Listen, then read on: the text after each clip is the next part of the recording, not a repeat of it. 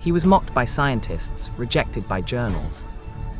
So he decided to infect himself.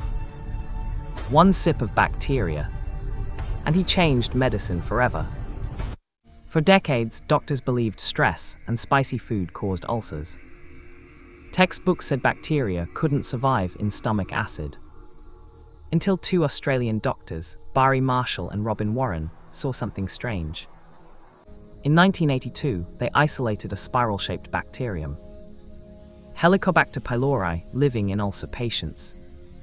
But no one believed them. So in 1984, Barry Marshall did the unthinkable. He drank a flask of the bacteria himself.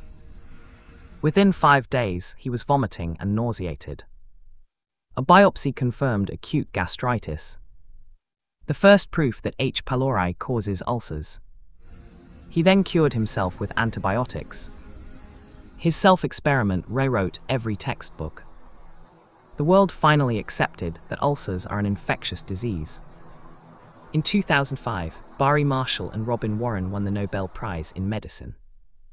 One sip of bacteria, a lifetime of proofs. Sometimes science demands courage and a little insanity. Follow WTFACT Zone for more stories where curiosity rewrites medicine.